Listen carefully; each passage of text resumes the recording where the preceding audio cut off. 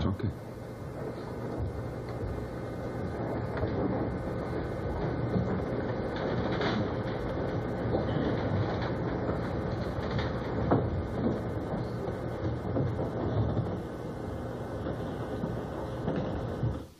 Watching then as Judge Paul Boland has taken a few moments, he excused the jury from the courtroom and indicating to Patrick Moraz that he's going to have to tighten up his answers to his questions somewhat. Tom Seltz, our guest commentator, is this terribly unusual to see a judge step into the middle of a procedure such as this and essentially say, you got to get on with it? Normally the judge would permit or would expect the other attorneys to handle that function of trying to narrow the discussion, to limit it to the points that are relevant to the particular case. In this particular case, for whatever reasons, Don Engel has not objected to this line of testimony or to the extent of the answers which are being given, which are really not germane to a breach of contract case where the defense is that they have all these written agreements. So it may very well be that the judge, seeing that the jury was beginning to nod off, decided to take upon himself, which he has the right to do at any point, to step in on his own volition and to try to limit the testimony or to direct it in some way in order to make it more responsive to the particular issues that are at stake here. I must say, as a trial attorney, I was rather delighted seeing the way that Judge Boland handled this. I'm sure you've seen, as I have, other judges sometimes just jump right in front of the jury and say, you know, shorten out your answers, you're non-responsive, and obviously it puts counsel and the witness sometimes in a very difficult position. It's nice to see a judge doing this professionally, putting out, explaining to the witness why it is. As you know, I had the opportunity to be a witness one time. After 17 years of trying cases, I had to be a witness one time. It's a very uncomfortable position to be in. It was the worst feeling I ever had in a courtroom. And even though I'm saying to myself, wait a minute, I make my living doing this, it's still, once you get in that chair and you're the target, it's a difficult situation. It's also difficult because a lot of times, and the judge is making a point of this, you have to be responsive to the questions. And if for one reason either the other side's attorney or your own attorney don't ask you the right questions, there may very well be things that are germane to your case that you have a difficult time getting in. And especially when you have that feeling that this is my chance, I have to tell my whole story now, and sometimes you start off saying, what time is it? Exactly. For 2 hours, tell you how to make a watch, that type of thing. All right, well, we're going to take a break now for just a few moments. When we come back, we'll be continuing with our tape coverage of this trial. It took place recently in Los Angeles. We'll be back, so stay with us. I've covered the legal system from the Court TV and our tape coverage of this civil trial took place recently in Los Angeles. Patrick Moraz, who's on the witness stand now, formerly a member of the rock group the Moody Blues, is now suing that band and the members, claiming that they had wrongfully terminated him from his position. He claims that he had been promised a permanent role with the band. As we broke away, Judge Paul Boland had asked the jury to step out of the courtroom for just a few moments, and he indicated to Patrick Moraz that he's going to need him to restrict his answers somewhat, to be a little bit more responsive so that the trial can move along. Let's go back into the courtroom then and pick up with the continuing direct examination of the plaintiff, Patrick Moraz. Let's go back to the period when Long Distance Voyager was just about completed. What happened after that in your story with the Moody Blues? Did you take a vacation? Did you go on tour? What occurred? By the time Long Distance LDV was finished, we talked about going on tour in the summer of 1981, and we started rehearsals shortly after. And when did you realize or understand that you were going to go on that tour? In terms of I don't understand. When did you understand that you were going to go on the tour? When did you first learn there was going to be a tour? Oh, during the finishing of LDV, of course. And it was discussed that you would go on that tour? Of course. At what point did you make the agreement to be equal sharing on touring?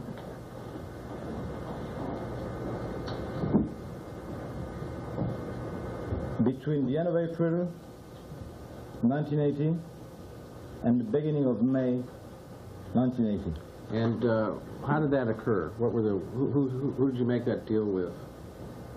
I made the deal, I mean, with each and every one of the musicians in the Moody Blues. At that time, Justin, John, Ray, and Graham. And they said what?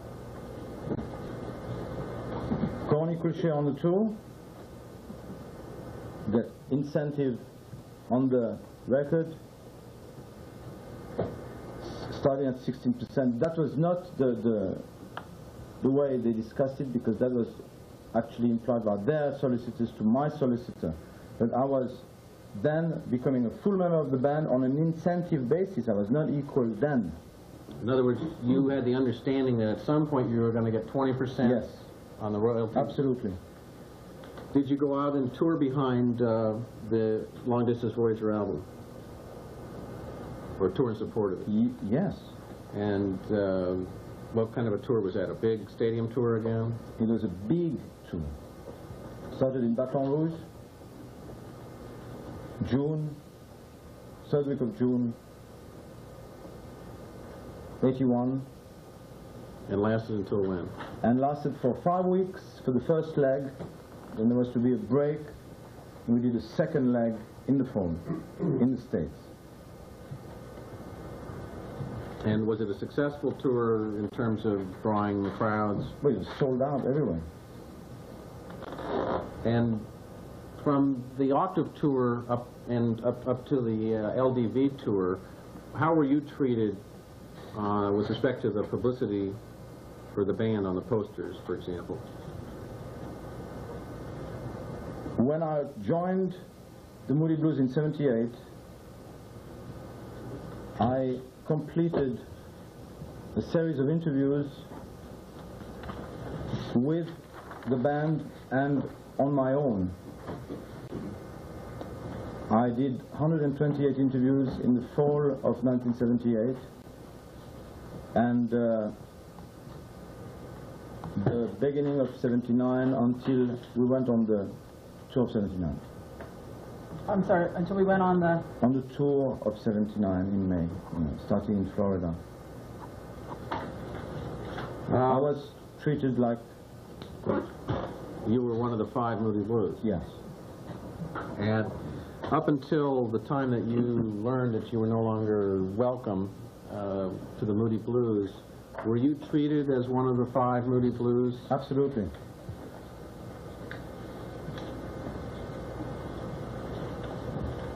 Do you know how much money you made in advances on the Long Distance Voyager album? $70,000. Do you know how much the other Moody's made individually in advances? Maybe less, maybe more, but around that figure.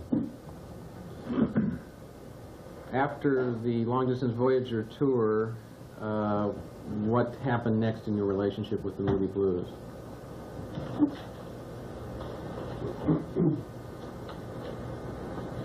After the long distance... Actually, I want to stop right there and concentrate on...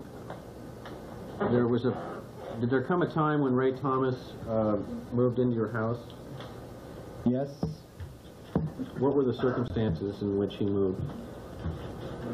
Just,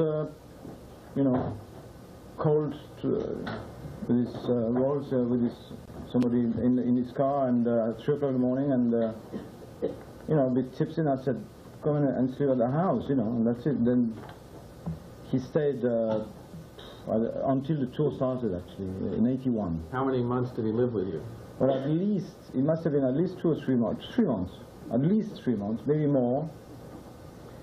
He testified that he told you on one occasion while he was staying at your house that you will never be a member of the Moody Blues, or words to that effect. Impossible. Did he ever tell you the contrary, that you Absolutely. were? How many times? Many times, and he said it to my wife, and to my wife in front of me. While he was living at your house? Of course. We're playing every day, in the house, in the music room. You mean you were working with him in your music room, playing music Yeah. with him? And, socializing and eating and whatever. And he was living at your house with a girlfriend? I thought this kind of subject was not going to be talked about, All right, well, I'll withdraw the question. No problem.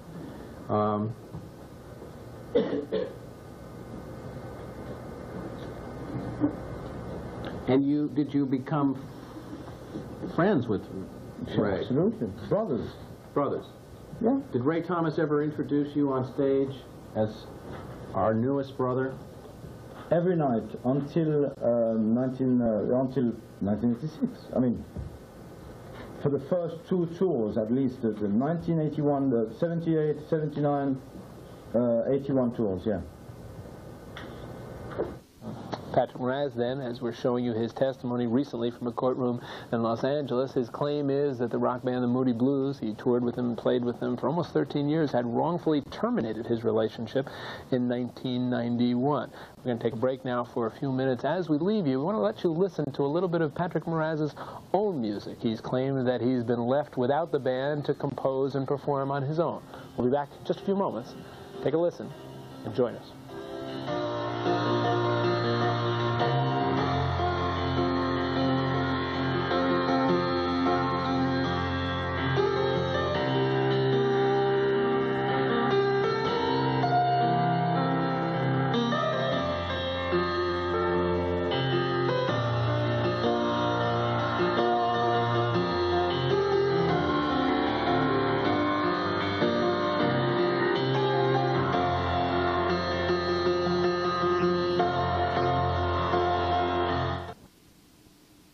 This trial. This is back on December 11th of 1992. Originally, the attorneys, especially Neville Johnson, plaintiff's attorney, had told Judge Paul Boland that he anticipated the entire trial would take perhaps 7 days. Well, we're now into the 6th day. Judge Boland became a little bit impatient, and before the jury came into the courtroom, he essentially admonished the plaintiff's attorney and told him he was going to impose some time limitations on the questioning so that the case could move along. As we pick up now in the 6th day of trial with the testimony of Patrick Moraz, he's going to be focusing on an agreement that he signed back in 1981. Apparently, it was a renunciation of any rights he might have to the name Moody Blues. Obviously, the defense is relying upon that in support of their contention that he was never offered a permanent position with the band. And Patrick Moraz, for his part, is trying to have that agreement invalidated, contending that he had signed it under coercion and without his attorney's advice. Let's go into this courtroom now from Los Angeles and watch this continued testimony. Well, first of all, when did you get that Exhibit 6? Exhibit 6, dated 27/5/81, was actually probably At or around that time? Yes, it was around that time, and I vehemently refused to sign it, obviously. And then you did sign this other declaration? Yes, the other declaration came 4 months or 5 months later, the 9th of October 81. I signed this at the office of the Moody Blues in Cobham, at Threshold offices. You know, after many church negotiations, I was very reluctant to sign it, and it took probably 2 or 3 hours for me to be convinced to sign it, and I was told it was not a big deal. I was really pressurized to sign this document. Who pressured you? Not physically, but, you know, like, well, the band and the Kip Crones, you know, who was working for Jerry Weintraub at the time. So you're saying that the 4 Moody Blues and yourself, the 5th Moody, were all there? Yes. And what did they tell you? Well, it's no big deal. It's just about this, you know, it's just to prevent you from using the name, the Moody Blues, as if it were yours, and that was never my intention anyway. Where was, who typed that agreement? Well, I think this agreement, this one here, as I can see here, is that the characters of the machine are very similar to the ones from the Threshold office in Cobham, and that's my understanding, my belief on that. All right, let's go back now to the end of the Sur La Mer tour. You were working on the Star Piece project. What was your next involvement with the Moody Blues? Let me stop you with there. Did you intend to utilize the Moody Blues in connection with the Star Piece project? Of course. I mean, that was my primary list of guests included the Moody Blues, Sting, Peter Gabriel, and Madonna, and another B list of other groups and performers. You know, I had a list of 83 groups and performers, but obviously the Moody Blues were on top of the list. Did you have a chance to consult with your attorney, Stanley Munson, before you signed the declaration? Not that day, you know, because I understand he sent a fax subsequently or whatever, but I know that the rewording, the precise rewording of this specific document was done during that afternoon and was typed that afternoon at the threshold office. All right, your next involvement with the Moody Blues while you were working on the Star P700s project. Excuse me? What was your next involvement with the Moody Blues while you were working on the Star Piece project? 1990 was the 1990 tour, which was still the Sur la Mer tour, and in the course of June 1990, I was requested to go to London to record for a few days on the what was to become the Keys of the Kingdom album. How did that happen? Where were you when you got the request to come? I was actually in Switzerland. And I was in Switzerland. I was commuting a lot between London, Switzerland, and Los Angeles at that time in 1990, because I was obviously on call to be able to record with my keyboards and my new equipment for the Keys of the Kingdom album. Where was your equipment at that time? It was, I had made a point to have it delivered in Geneva in a studio, in a recording studio I used frequently in the 1980s.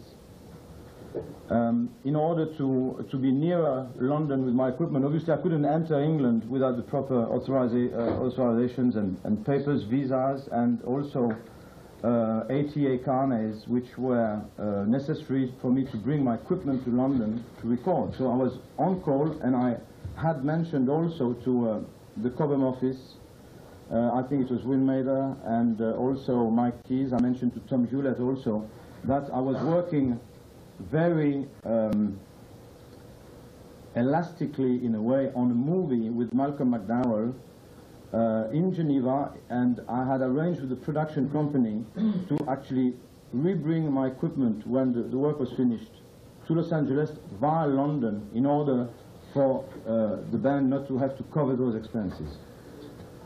Did you get a phone call from someone in the Moody Blues saying we need you on certain dates?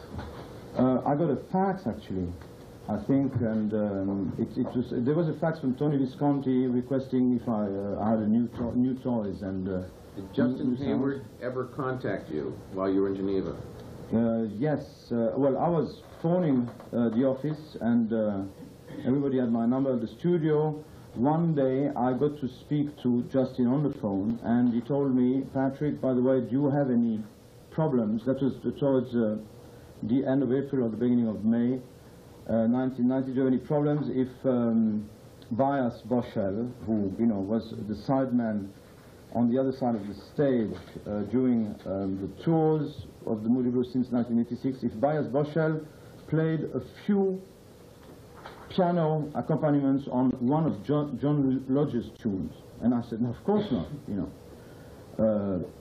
no problem if he's around, just, but don't forget, I'm doing all the keyboard, I'm not doing the keyboards, leave me some space on the tracks, I'm on my way whenever, I'm available, I'm on call, I'm ready, my equipment is here, it's not going to cost you anything in terms of transporting of equipment or anything like that.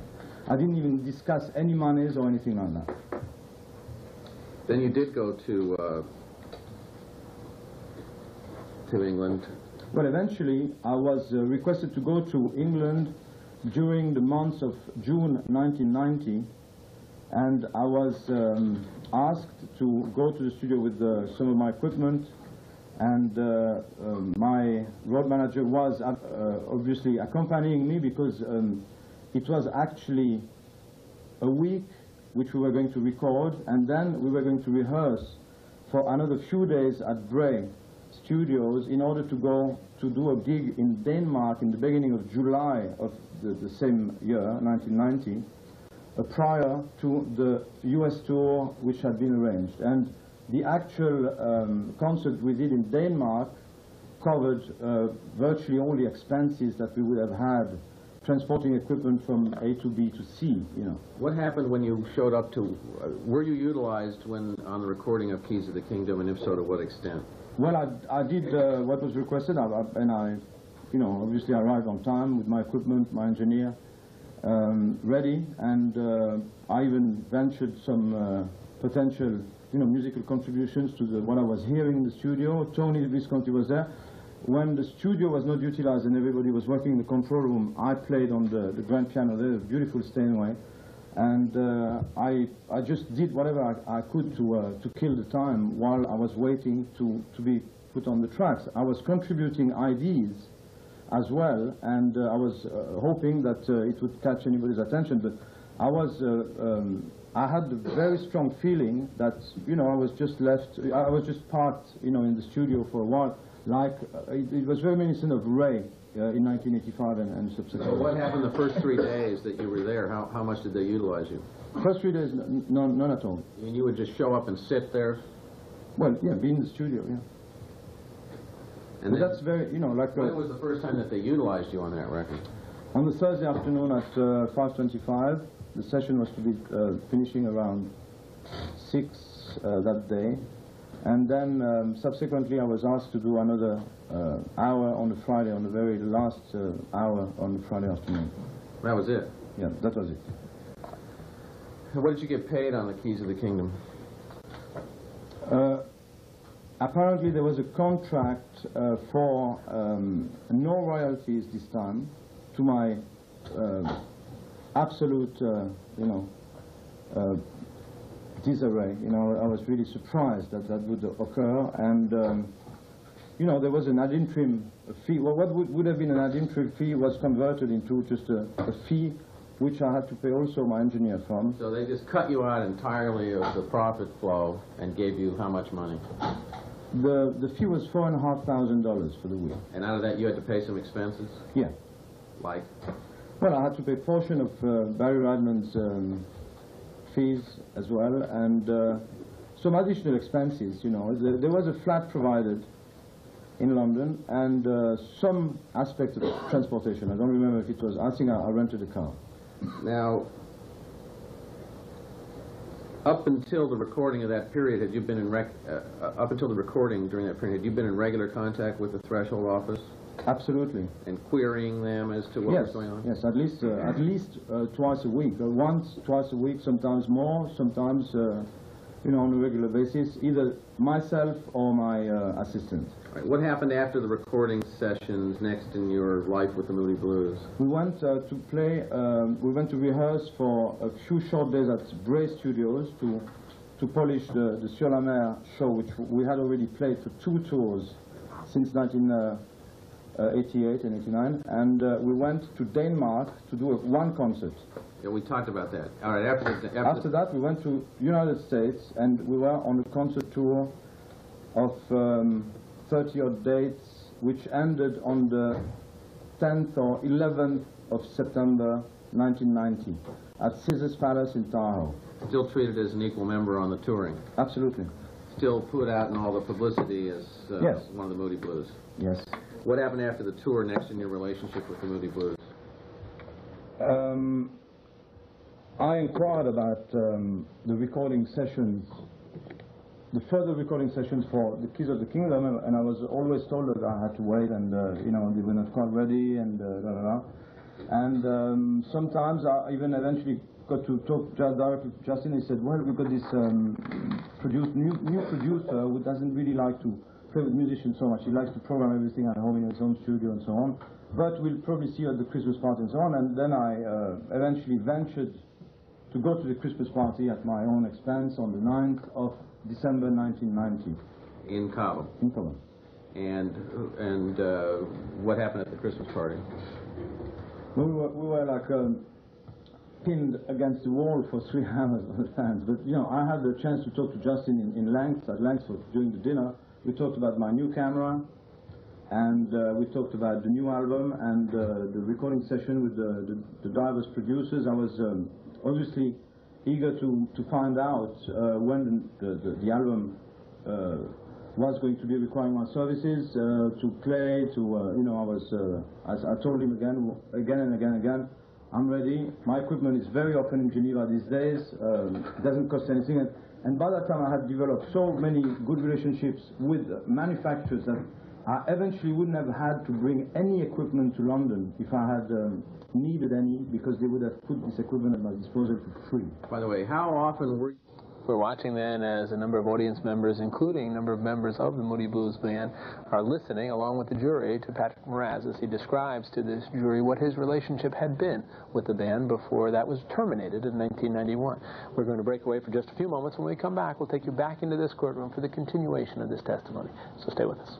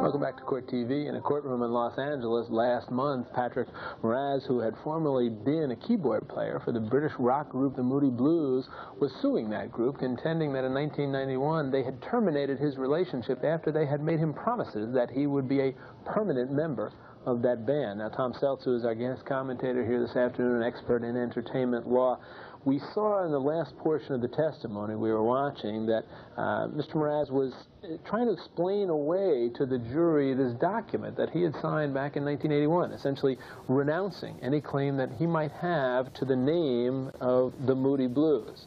It seems that that's a pretty substantial hurdle for him in this litigation. It certainly is. That a lot of the testimony that we're hearing from Mr. Moraz goes to a course of conduct. What was the expectations of the other members of the group in dealing with Mr. Moraz in terms of whether they treated him as an equal member?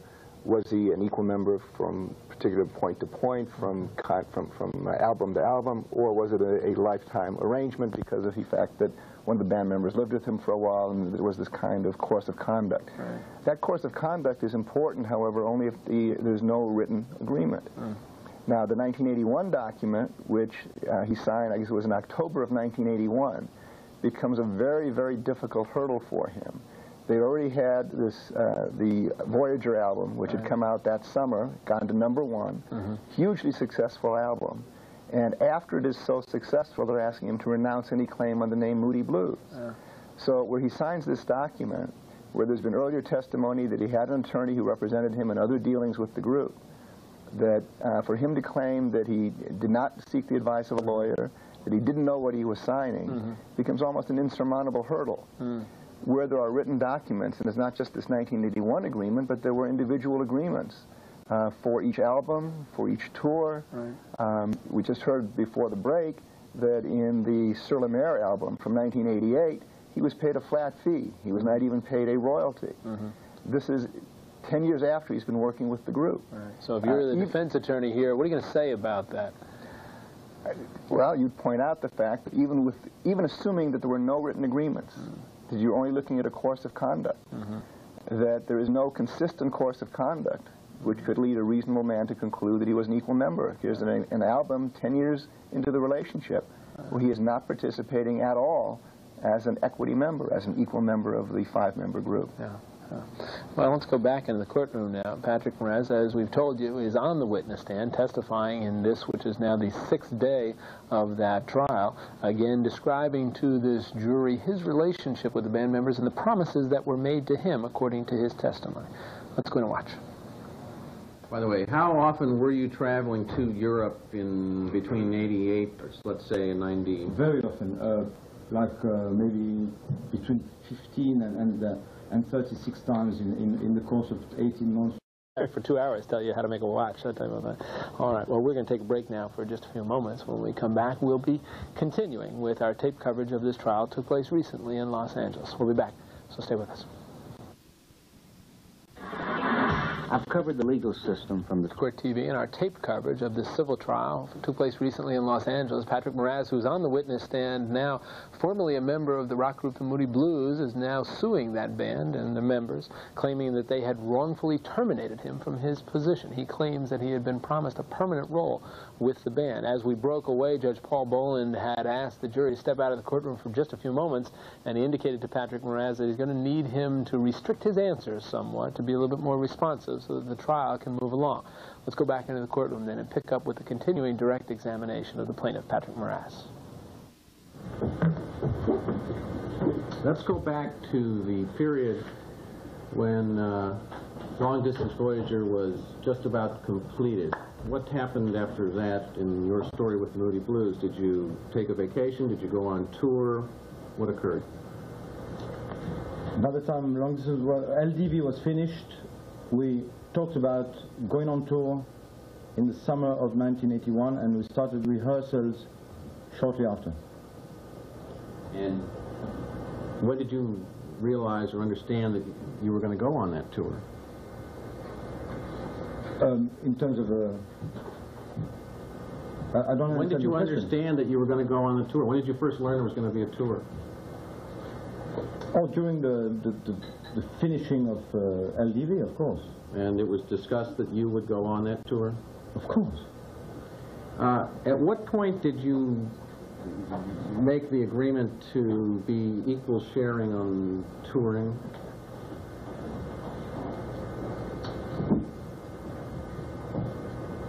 Between the end of April 1980 and the beginning of May 1980. And how did that occur? What were the who did you make that deal with? I made the deal, with each and every one. You mean you were working with him in your music room playing music? Yeah. With him? And, socializing and eating and whatever. And he was living at your house with a girlfriend? I thought this kind of subject was not going to be talked about, All right, well, I'll withdraw the question. No problem.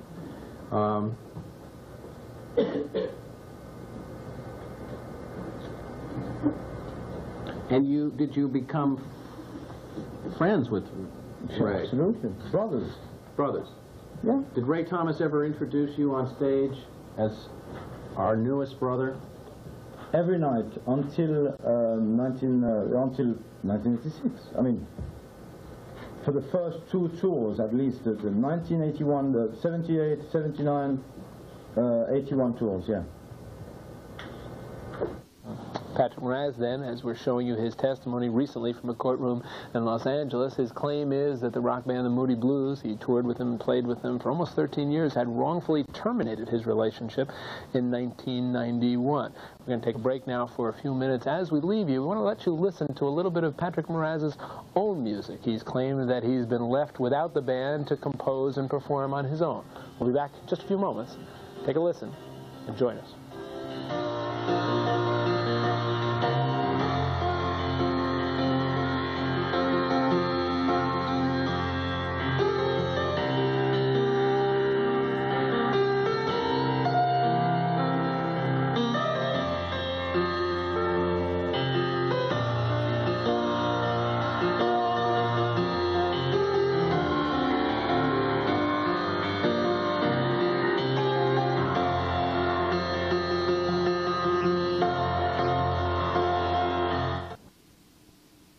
this trial. This is back on December 11th of 1992. Originally, the attorneys, especially Neville Johnson, plaintiff's attorney, had told Judge Paul Boland that he anticipated the entire trial would take perhaps 7 days. Well, we're now into the 6th day. Judge Boland became a little bit impatient, and before... In Florida. I was treated like... You were one of the 5 Moody Blues. Yes. And up until the time that you learned that you were no longer welcome to the Moody Blues, were you treated as one of the 5 Moody Blues? Absolutely.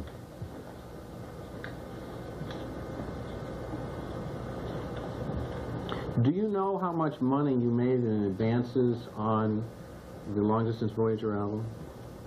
$70,000. Do you know how much the other Moody's made individually in advances? Maybe less, maybe more, but around that figure. After the Long Distance Voyager tour, what happened next in your relationship with the Moody Blues?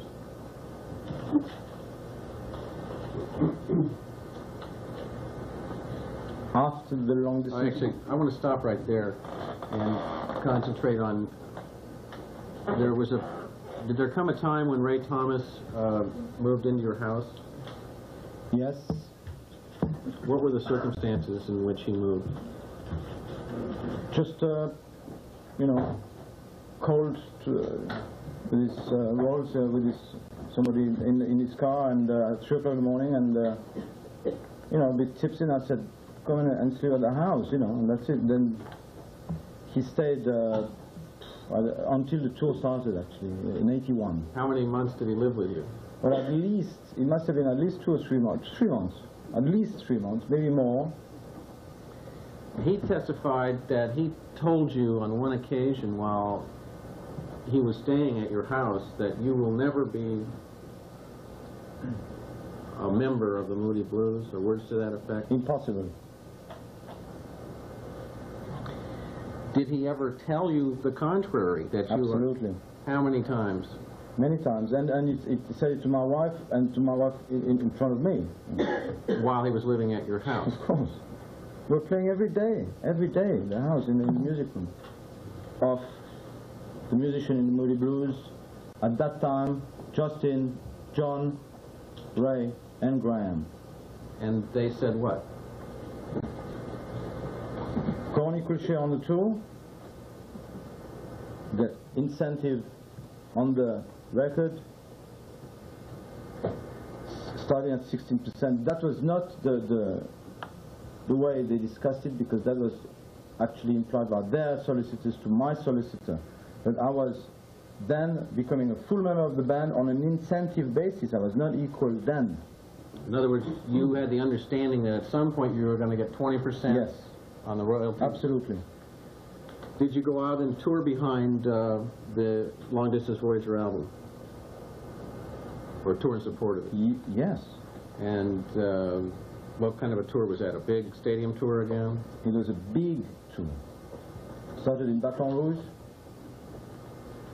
June, 3rd week of June, '81.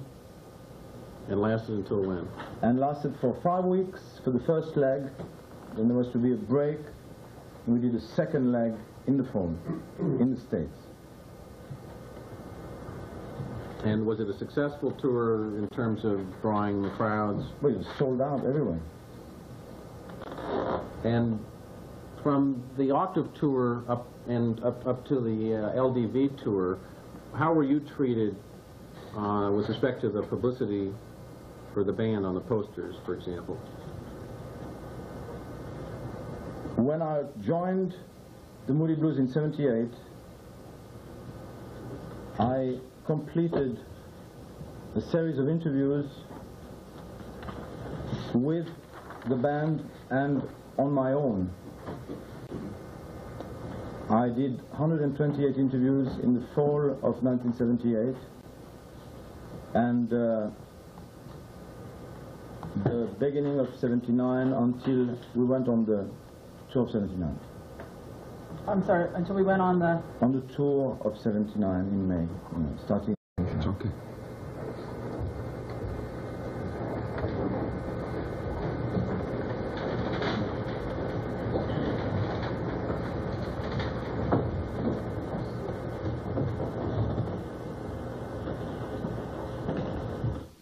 Watching then as Judge Paul Boland has taken a few moments, he excused the jury from the courtroom and indicating to Patrick Moraz that he's going to have to tighten up his answers to his questions somewhat. Tom Seltz, our guest commentator, is this terribly unusual to see a judge step into the middle of a procedure such as this and essentially say, you got to get on with it? Normally the judge would permit or would expect the other attorneys to handle that function of trying to narrow the discussion, to limit it to the points that are relevant to the particular case. In this particular case, for whatever reasons, Don Engel has not objected to this line of testimony or to the extent of the answers which are being given, which are really not germane to a breach of contract case where the defense is that they have all these written agreements.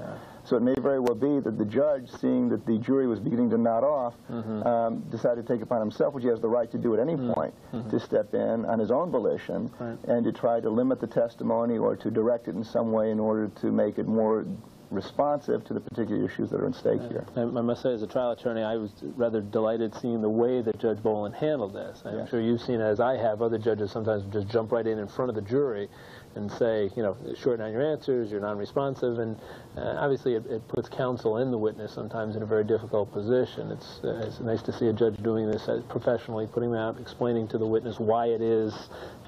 As you know, I had the opportunity to be a witness one time. After 17 years of trying a case, I had to be a witness one time. It's a very uncomfortable position to be in. It was the worst feeling I ever had in a courtroom. And even though I'm saying to myself, wait a minute, I make my living doing this, it's still, once you get in that chair and you're the target, it's a difficult situation. It's also difficult because a lot of times, and the judge is making a point of this, you have to be responsive to the questions. And if for one reason either the other side's attorney or your own attorney don't ask you the right questions, there may very well be things that are germane to your case that you have a difficult time getting in. And especially when you have that feeling that this is my chance, I have to tell my whole story now, and sometimes you start off saying, what time is it? Exactly. It's okay.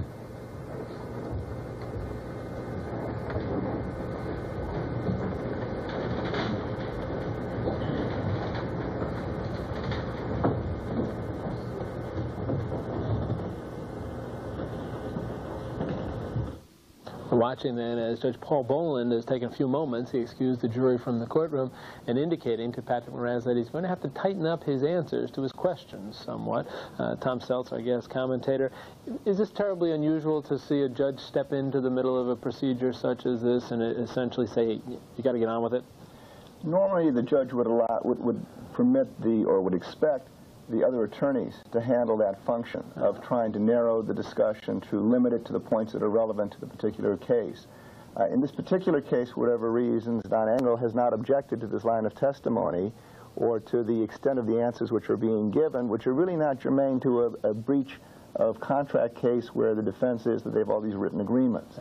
So it may very well be that the judge, seeing that the jury was beginning to nod off, decided to take upon himself, which he has the right to do at any point, to step in on his own volition and to try to limit the testimony or to direct it in some way in order to make it more responsive to the particular issues that are in stake here. I must say, as a trial attorney, I was rather delighted seeing the way that Judge Boland handled this. I'm sure you've seen, as I have, other judges sometimes just jump right in front of the jury and say, you know, shorten on your answers, you're non-responsive, and obviously it puts counsel and the witness sometimes in a very difficult position. It's nice to see a judge doing this professionally, putting them out, explaining to the witness why it is. As you know, I had the opportunity to be a witness one time. After 17 years of trying a case, I had to be a witness one time. It's a very uncomfortable position to be in. It was the worst feeling I ever had in a courtroom. And even though I'm saying to myself, wait a minute, I make my living doing this, it's still, once you get in that chair and you're the target, it's a difficult situation. It's also difficult because a lot of times, and the judge is making a point of this, you have to be responsive to the questions. And if for one reason either the other side's attorney or your own attorney don't ask you the right questions, there may very well be things that are germane to your case that you have a difficult time getting in. And especially when you have that feeling that this is my chance, I have to tell my whole story now, and sometimes you start off saying, what time is it? Exactly. For 2 hours, tell you how to make a watch, that type of thing. All right, well, we're going to take a break now for just a few moments. When we come back, we'll be continuing with our tape coverage of this trial. It took place recently in Los Angeles. We'll be back, so stay with us. I've covered the legal system from the Court TV and our tape coverage of this civil trial took place recently in Los Angeles. Patrick Moraz, who's on the witness stand now, formerly a member of the rock group the Moody Blues, is now suing that band and the members, claiming that they had wrongfully terminated him from his position. He claims that he had been promised a permanent role with the band. As we broke away, Judge Paul Boland had asked the jury to step out of the courtroom for just a few moments, and he indicated to Patrick Moraz that he's going to need him to restrict his answers somewhat, to be a little bit more responsive so that the trial can move along. Let's go back into the courtroom then and pick up with the continuing direct examination of the plaintiff, Patrick Moraz. Let's go back to the period when Long Distance Voyager was just about completed. What happened after that in your story with the Moody Blues? Did you take a vacation? Did you go on tour? What occurred? By the time LDV was finished, we talked about going on tour in the summer of 1981, and we started rehearsals shortly after. And when did you realize or understand that you were going to go on that tour? In terms of I don't understand. When did you the question. understand that you were going to go on the tour? When did you first learn there was going to be a tour? Oh, during the finishing of LDV, of course. And it was discussed that you would go on that tour? Of course. At what point did you make the agreement to be equal sharing on touring?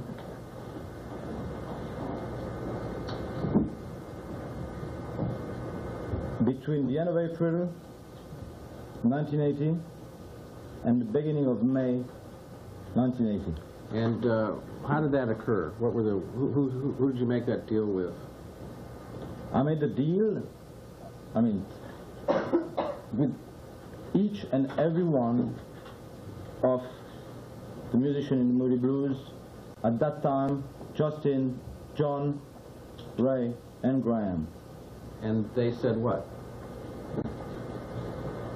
Corny could share on the tour. The incentive on the record starting at 16%. That was not the way they discussed it, because that was actually implied by their solicitors to my solicitor, that I was then becoming a full member of the band on an incentive basis. I was not equal then. In other words, you had the understanding that at some point you were going to get 20% Yes. on the royalties? Absolutely. Did you go out and tour behind the Long Distance Voyager album? Or tour in support of it? Yes. And what kind of a tour was that? A big stadium tour again? It was a big tour. Started in Baton Rouge, June, third week of June, 81. And lasted until when? And lasted for 5 weeks for the first leg. Then there was to be a break. We did a second leg in the fall, in the States. And was it a successful tour in terms of drawing the crowds? Well, it was sold out everywhere. And from the Octave tour up to the LDV tour, how were you treated with respect to the publicity for the band on the posters, for example? When I joined the Moody Blues in '78, I completed a series of interviews with the band and on my own. I did 128 interviews in the fall of 1978, and the beginning of '79 until we went on the tour of '79. I'm sorry, until we went on the... On the tour of '79 in May, starting in Florida. I was treated like... You were one of the 5 Moody. Compose and perform on his own. We'll be back in just a few moments. Take a listen and join us.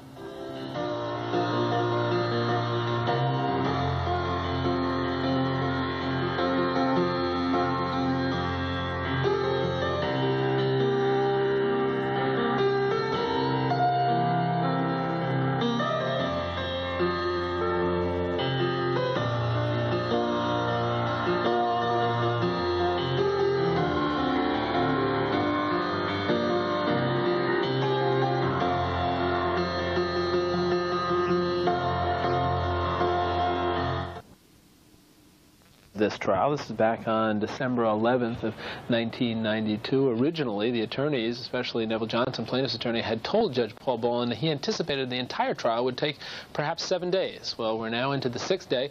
Judge Boland became a little bit impatient, and before the jury came into the courtroom, he essentially admonished the plaintiff's attorney and told him he was going to impose some time limitations on the questioning so that the case could move along. As we pick up now in the 6th day of trial with the testimony of Patrick Moraz, he's going to be focusing on an agreement that he signed back in 1981. Apparently, it was a renunciation of any rights he might have to the name Moody Blues. Obviously, the defense is relying upon that in support of their contention that he was never offered a permanent position with the band. And Patrick Moraz, for his part, is trying to have that agreement invalidated, contending that he had signed it under coercion and without his attorney's advice. Let's go into this courtroom now from Los Angeles and watch this continued testimony. Well, first of all, when did you get that Exhibit 6? Exhibit 6, dated 27/5/81, was actually probably At or around that time? yes, it was around that time, and I vehemently refused to sign it, obviously. And then you did sign this other declaration. Yes, the other declaration came 4 months or 5 months later, the 9th of October 81. I signed this at the office of the Moody Blues in Cobham, at Threshold offices. You know, after many church negotiations, I was very reluctant to sign it, and it took probably 2 or 3 hours for me to be convinced to sign it, and I was told it was not a big deal. I was really pressurized to sign this document. Who pressured you? Not physically, but, you know, like, what looked at that? The band and the Kip Crones, you know, who was working for Jerry Weintraub at the time. So you're saying that the 4 Moody Blues and yourself, the 5th Moody, were all there? Yes. And what did they tell you?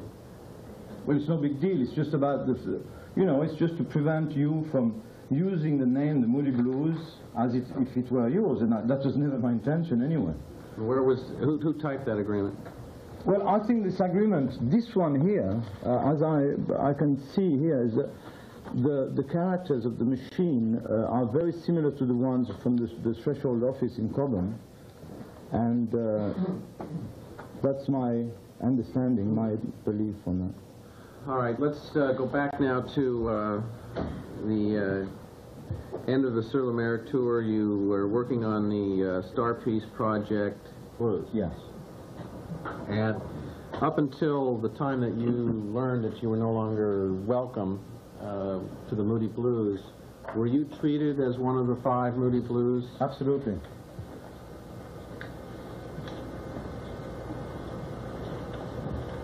Do you know how much money you made in advances on the Long Distance Voyager album? $70,000. Do you know how much the other Moody's made individually in advances? Maybe less, maybe more, but around that figure. After the Long Distance Voyager tour, what happened next in your relationship with the Moody Blues?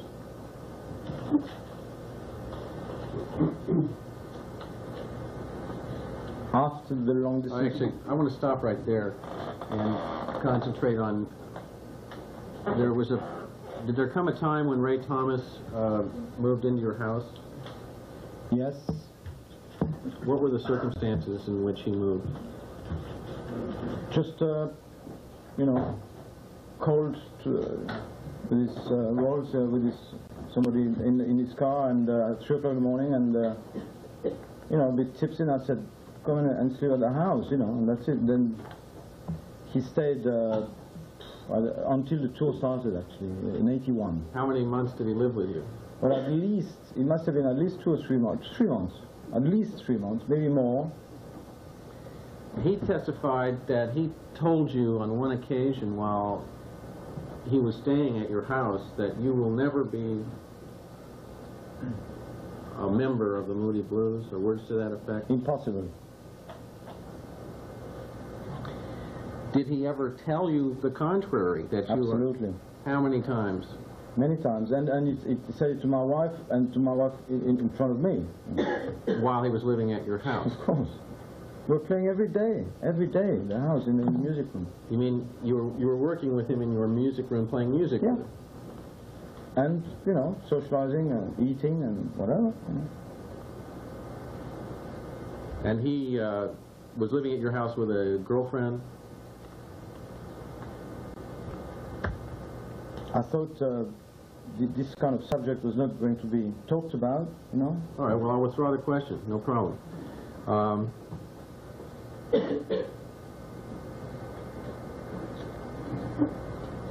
And did you become friends with Ray? Absolutely. Brothers. Brothers? Yeah. Did Ray Thomas ever introduce you on stage as our newest brother? Every night until 1986. I mean, for the first two tours, at least, the 1981, the 78, 79, 81 tours, yeah. Patrick Moraz, then, as we're showing you his testimony recently from a courtroom in Los Angeles, his claim is that the rock band the Moody Blues, he toured with them and played with them for almost 13 years, had wrongfully terminated his relationship in 1991. We're going to take a break now for a few minutes. As we leave you, we want to let you listen to a little bit of Patrick Moraz's own music. He's claimed that he's been left without the band to... What was your next involvement with the Moody Blues? Let me stop you with there. Did you intend to utilize the Moody Blues in connection with the Star Piece project? Of course. I mean, that was my primary list of guests included the Moody Blues, Sting, Peter Gabriel, and Madonna, and another B list of other groups and performers. You know, I had a list of 83 groups and performers, but obviously the Moody Blues were on top of the list. Did you have a chance to consult with your attorney, Stanley Munson, before you signed the declaration? Not that day, you know, because I understand he sent a fax subsequently or whatever, but I know that the precise rewording of this specific document was done during that afternoon and was typed that afternoon at the threshold office. All right, your next involvement with the Moody Blues while you were working on the Star Piece 700s project. Excuse me? What was your next involvement with the Moody Blues while you were working on the Star Piece project? 1990 was the 1990 tour, which was still the Sur la Mer tour, and in the course of June 1990, I was requested to go to London to record for a few days on the what was to become the Keys of the Kingdom album. How did that happen? Where were you when you got the request to come? I was actually in Switzerland. And I was in Switzerland. I was commuting a lot between London, Switzerland, and Los Angeles at that time in 1990. Because I was obviously on call to be able to record with my keyboards and my new equipment for the Keys of the Kingdom album. Where was your equipment at that time? It was, I had made a point to have it delivered in Geneva in a studio, in a recording studio I used frequently in the 1980s. In order to be nearer London with my equipment. Obviously I couldn't enter England without the proper authorizations and papers, visas, and also ATA carnets, which were necessary for me to bring my equipment to London to record. So I was on call, and I had mentioned also to the Cobham office, I think it was Will Mather, and also Mike Keys, I mentioned to Tom Hewlett also, that I was working very elastically, in a way, on a movie with Malcolm McDowell in Geneva, and I had arranged with the production company to actually rebring my equipment when the work was finished to Los Angeles via London in order for the band not to have to cover those expenses. Did you get a phone call from someone in the Moody Blues saying we need you on certain dates? I got a fax actually, I think, and there was a fax from Tony Visconti requesting if I had a new toys and. Did Justin Hayward ever contact you while you were in